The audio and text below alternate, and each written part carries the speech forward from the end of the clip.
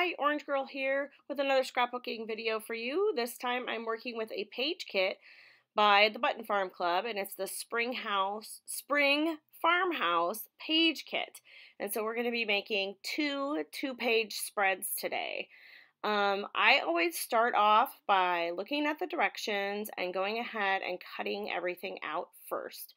So there's only a couple little tricky parts. One of them is when you go for the 3x4 cards, you want to make sure you cut off the whole bottom row of that before you do any of the other cutting, because all of the cards that you're going to need are from that. Likewise, with this 2x2 sheet here, you just need the bottom two rows. You'll need cards off of those. And I'm going through this really fast because all the directions are right there. There isn't really anything all that tricky as far as cutting things out. A couple of tricks that I do is that as I'm cutting these things out, you can see that I'm laying some in a pile over on the right, and I'm laying some in a pile on top. Those are the two different 2x2 spreads. So as I'm working, then I can just take the whole pile on the right and make my two-page layout, and the whole pile on the left, the top, and make my two-page layout. So we're going to start with the one called Home, and that's this two-page spread. And you go ahead and you're just going to take the paper that you've already pre-cut and add that the little birdie paper to the right, on the left side, and you're going to have, like, I'm not measuring everything, but it's about a half an inch on each side. Same thing with the yellow striped paper, and then the green paper goes from top to bottom all the way, and so does that striped paper strip that you cut off. Then that is where my pictures will go, so I'm just adding those. I just have those pre-cut, and then adding this 3x4 card, and I added a 2x2 card at the bottom as well that has the little heart on it.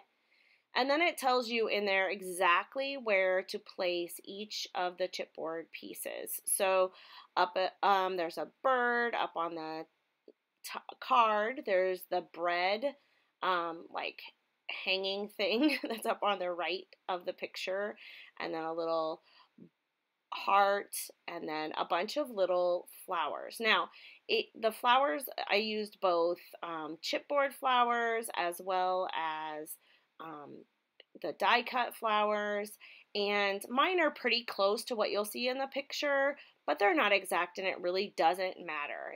I think in the directions it pretty much just says put some flowers on there, and so that's what I did. So now we're going to do the other side, the left side of the spread, the right side, and I'm doing the same thing. So just like a quarter of an inch on either side for the bird paper and the striped paper, and then the green goes from the top to the bottom. And that I just realized here that I had forgotten to cut something.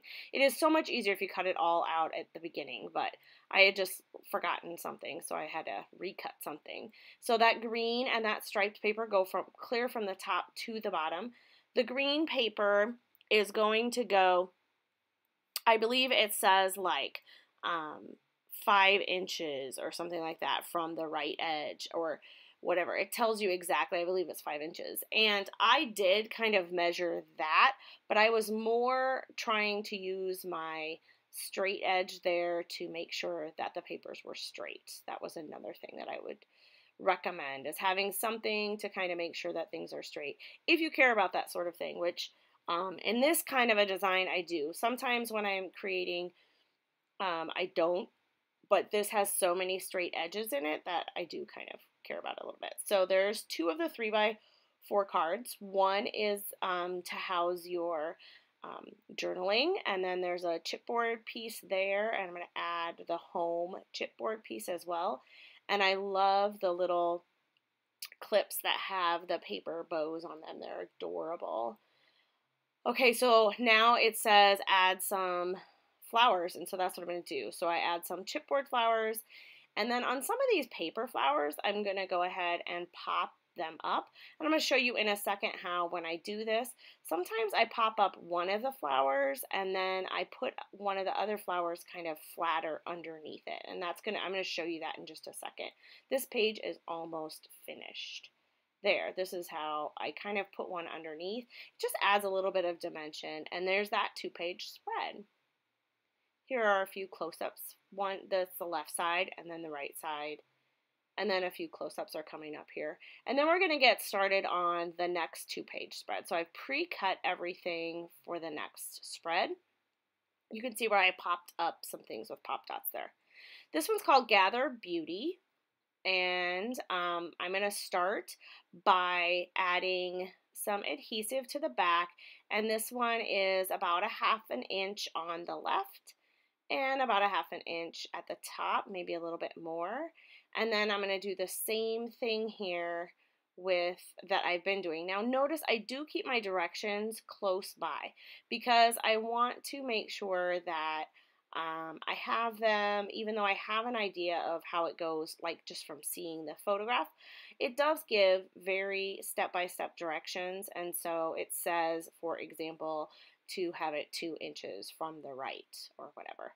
And then it tells you also the order so that this page right here with all the words on it can go over the top of the other papers because that's the way they want it to look. So some of these papers go all the way 12 inches from the top to the bottom. Some of them do not. Some of them are hanging out a little bit in the middle, like you can see that pretty paper that is over on the far left.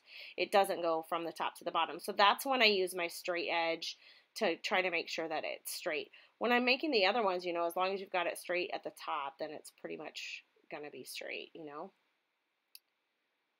All right, so once I get all of these different strips that I pre-cut, which really makes it so much easier to do, once I get all of those taken care of, then I can start adding my photos and some of my embellishments to the page. So for this one, I went ahead and already off camera, I matted my 2 4x6 photos on black. I used black cardstock because I accidentally cut the other black that came in the kit wrong. And so I just wasn't thinking. And since I cut it wrong, I thought, oh, I'll just go ahead and back all of the stuff with just black cardstock instead. So the black cardstock does not come in the kit, but there will be black paper that does come in the kit for you to use. Like I said, I made a mistake, so I just improvised a little bit. So now I'm popping up this big cluster of flowers and putting it over on the right bottom side of my photograph, or where my photograph will go. And then I'm just adding a bunch of other little die cut flowers. Now, some of these, just like the other page, some of them I am popping up and some of them I am not. I think the directions kind of tell you to pop them all up, but you don't really need to do that, and I like the look of having some dimension. So some of them are popped up and some of them are flat against the page. And once I add all these little flowers here, then we'll get ready to do the other side. So here's the other side. I'm going to do the same. I'm kind of just mimicking the same thing on the other side. So this needs to go about 1/4 inch from the top and from the side. I'm using my straight edge to try to make sure that it is straight. I'm also pulling that other page up there to make sure it's about even so that it looks about right when I put the 2 pages together. So you can see I measured there because it tells you to put it a certain length over. So I went ahead and did that, and now I am adding this paper just over the top. And so like I said, when I have that not 12 by 12, but when it goes from top to bottom, the whole length of the page, then you don't need to use the ruler as much. But I like to use it when I have those pages that are hanging out in the middle, because I always get them crooked. Especially when I'm videotaping, because when I'm taking video, I can't be right over the top of it, otherwise my head would be in the way and you wouldn't be able to see. So this one has two 3x4 photos on it. And then it has two square 2x2 photos also, which is kind of unique. I like that. So this is kind of a grid design with a little bit quirkiness in that fourth part of the grid, which I like. And then it has a few different chipboard pieces. That one says simplify. And then another one is that arrow, which I really like.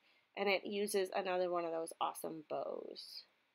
Okay, so I'm going back and forth and referring to my directions, but that is one of the 2x2 pieces that I pre-cut. And now, last but not least, I'm going to add some pop dots and add some more flowers. For this, actually, both of the 2-page spreads, a lot of times the flowers are just kind of around the edge of the photograph, which is really pretty. It ends up looking really nice. I like the way this kit is set up. One of the things that's nice about these kits is you don't have to think about where to place everything. It totally tells you how to do it. If you pre-cut things in advance and use the directions, then it goes really quickly as well to put them together. So there you go. There's the final project there, the left side and the right side, and here comes some close-ups. Thanks a lot for stopping by, and check out the Button Farm Club. They have many Simple Stories kits available right now, and I have another one on my desk right now getting ready to do a video for you soon. Thanks.